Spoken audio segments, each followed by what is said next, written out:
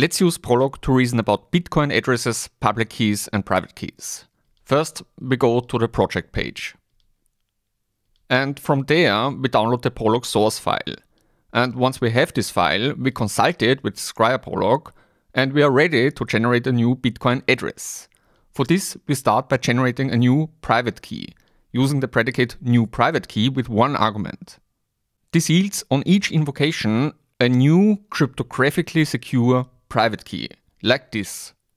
Bitcoin uses elliptic curve cryptography for signatures, so a Bitcoin private key is simply an integer. And you must keep private keys absolutely secret. So please generate your own private key.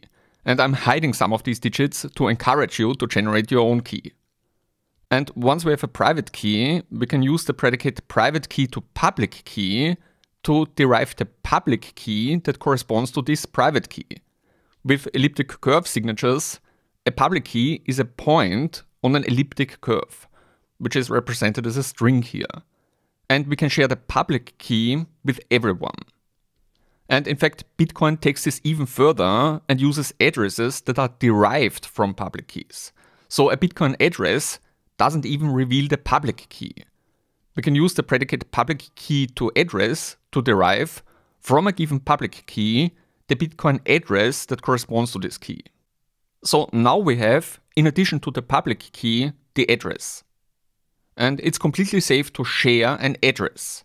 If someone sends Bitcoins to you, that is to this address, only you can spend them, because only you have the matching private key to sign transactions that send coins from this address.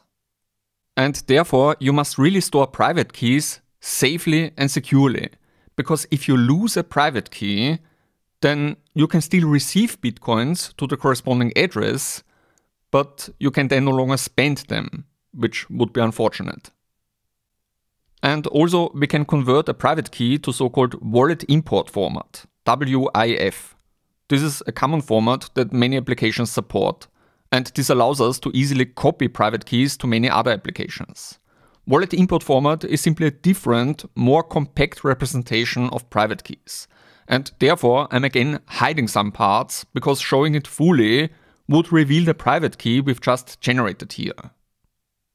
So addresses and public keys can be safely shared with everyone, but private keys must be kept secret, regardless of the format in which we store them, because everyone who has the private key can spend all Bitcoins that are sent to this address. And we can create as many keys as we want. For instance, let's repeatedly do what we just did. That is, generate a new private key, derive the corresponding public key, derive the address that corresponds to this public key, convert the private key to wallet import format, and then, and that's new, emit the generated address and key in wallet import format as a Prolog rule for the predicate address key with two arguments. And finally, we force backtracking via false.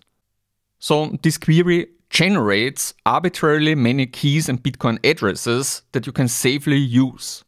And there are so many possible keys that it's extremely unlikely that you generate a key that someone else also uses. So let's try it. Ready? Go. So we see that Prolog quickly generates hundreds and thousands such keys and addresses. And you can safely use them for transactions, as long as you keep the private key secret and store it safely.